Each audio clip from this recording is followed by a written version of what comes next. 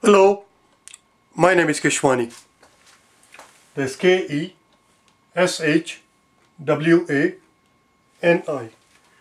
Keshwani. We are here because we want to prepare for SAT. We have been solving SAT math problems out of this book here, SAT Official Study Guide 2020. If you do not own this book already, purchase one immediately. You're going to need it. Today we'll solve some problems that you will find on page number 1249. Please turn to it. Page 1249. There are 8 grading problems. You will see the first 4 on page 1249. Let's get going. The first 4 are quite straightforward, very simple. Number 31. In number 31 we are told that we can do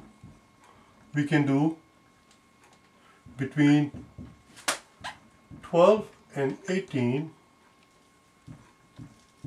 per hour. It really makes no difference to us what it is that we are doing. Whatever it is, we can do between 12 and 18. The question simply is, how much time do we need? How much time do we need to do 72? Whatever that range is, we pick one value in that range and we just grade it in. So let's get going. So we have to do 72 of them. We're going to divide by the larger number first, because dividing by larger number will give us a smaller value here, larger value here. Divide that by 18, divide that by 12, and that's all we have to do. So let's do it, shall we? Let's divide top and bottom by 6. 18 has 3 6. 7 has 1 6. After we take away 6 from the 7, we have a remainder of 1. 1 goes and joins the 2, becomes a 12. And 12 has 2 6. We can go one more round. Let's divide top and bottom by 3. There you go. So that's 4. Let's do the same thing here. Let's divide top and bottom by 6. So that gives us 2. 7 has 1 6, just like before. After we take away 6 from the 7, we have a remainder of 1. That 1 goes and joins the 2, becomes a 12, and 12 has 2 6s. Let's do one more round, and this time we can divide by 2. There we go. Looks like between 4 and 6 hours. Just grade in 5.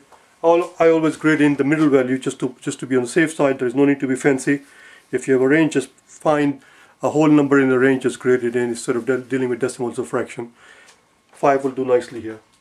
Number 33. Number 33. Or rather, number 32. In number 32, we are told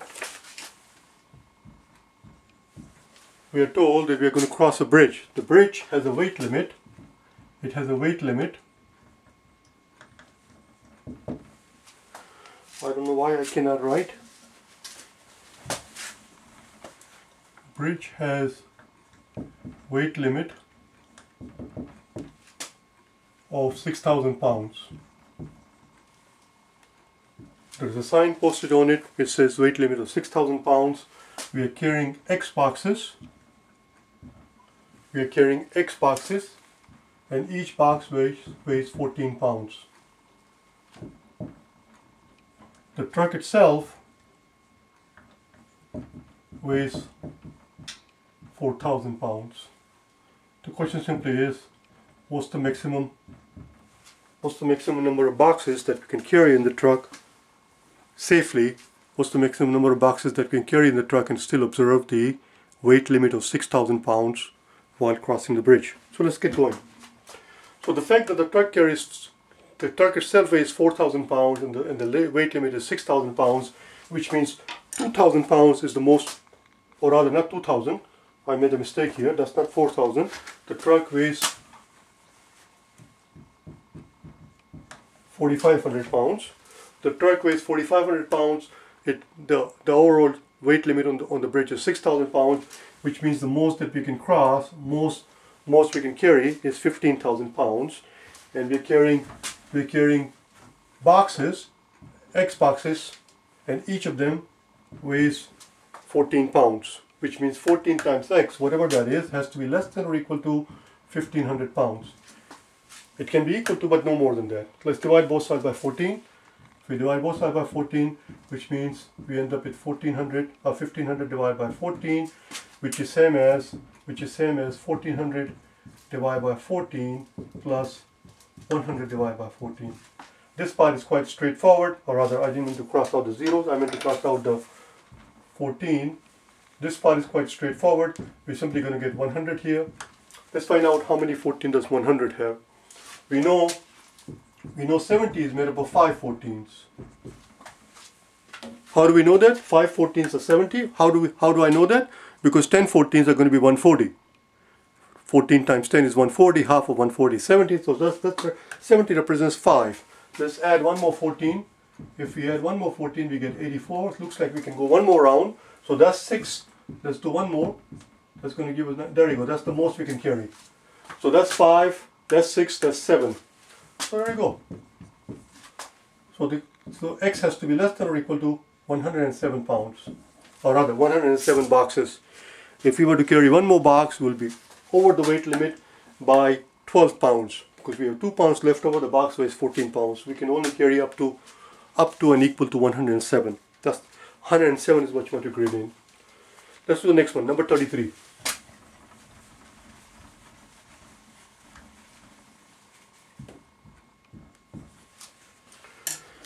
Number 33, we have a graph here, and the question simply is, what's the ratio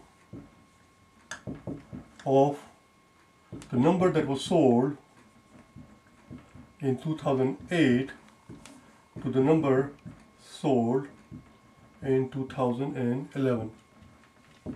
They just want the ratio, so let's look at the graph.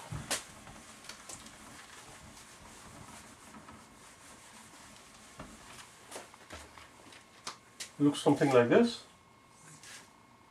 We have this 1, 2, 3, 4, and 5. It starts with 2006, 2007, 2008. There is 2008 right here. And if you look at the graph in front of you, you must always have, as I always remind you, the book in front of you. You must have the book in front of you. It makes life easier. So if you look at the graph in the book, because sometimes my graphs are not drawn very nicely, you will see that gives us the reading of 100. So that's 2008, that's 100. That's 8, 9, 10, 11. Looks like 11 is the very last year that they show here. 2011 is the very last year that they show here. And if you go up on the graph, you will find that is 160. As I said, it's a very straightforward, very simple problem. The ratio is 100 to 160. Ratio of numbers sold to 2008 to 2011 is 100 to 160. Divide top and bottom by 10. It's 10 over 16. Divide by 2 one more time, and you will end up with 5/8. There you go. The question is, could we have left this thing? Could we have left this thing in this form? The answer is no, because to grade in this thing, we would have needed 5 slots, 1, 0, and then slash, and 1 and 6, 1, 2, 3, 4, 5 slots. And grade in answer sheet, as you look at it, we only have 4 slots, so we have no choice but to reduce it. Do you understand? Let's get going. On the other hand, something like this, 4 over 10, we don't really have to reduce it if you don't want to, because that's enough. We have 4 spots. So answer is 5/8. Number 34. Number 34.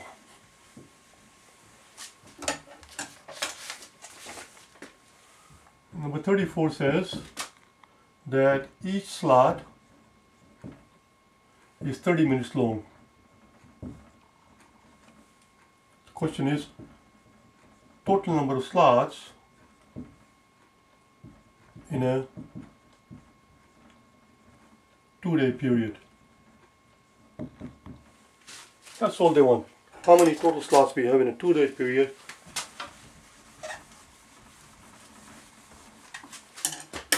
Nothing to it. We know 1 day is equal to 24 hours. Obviously 2 days are going to be 48 hours. That's 48 hours, and each slot is only half an hour long. So we just have total number of slots. Therefore, total number of slots is simply going to be 48 times 2, because each hour has 2 slots. 48 times 2, 8 2 is 16. So it looks like 96 is the answer. 96. We're going to stop right here. That's the end of that page. Tomorrow, day number 80, tomorrow is going to be our very last day and a very long journey that we started a long time ago from exam number 1. Tomorrow we're going to finish the very last page of very last exam, and by tomorrow we will have done the entire book, every single math problem in the entire book. And if you have not done all the problems yourself, it's high time that you do that before you sit for the exam. The more you practice, the more comfortable you will get with it and get with the exam. If you wish to get hold of me, I can obviously help you with the math portion. I can also help you with the grammar portion, which is the writing part of the SAT. I can most certainly help you with the vocabulary part.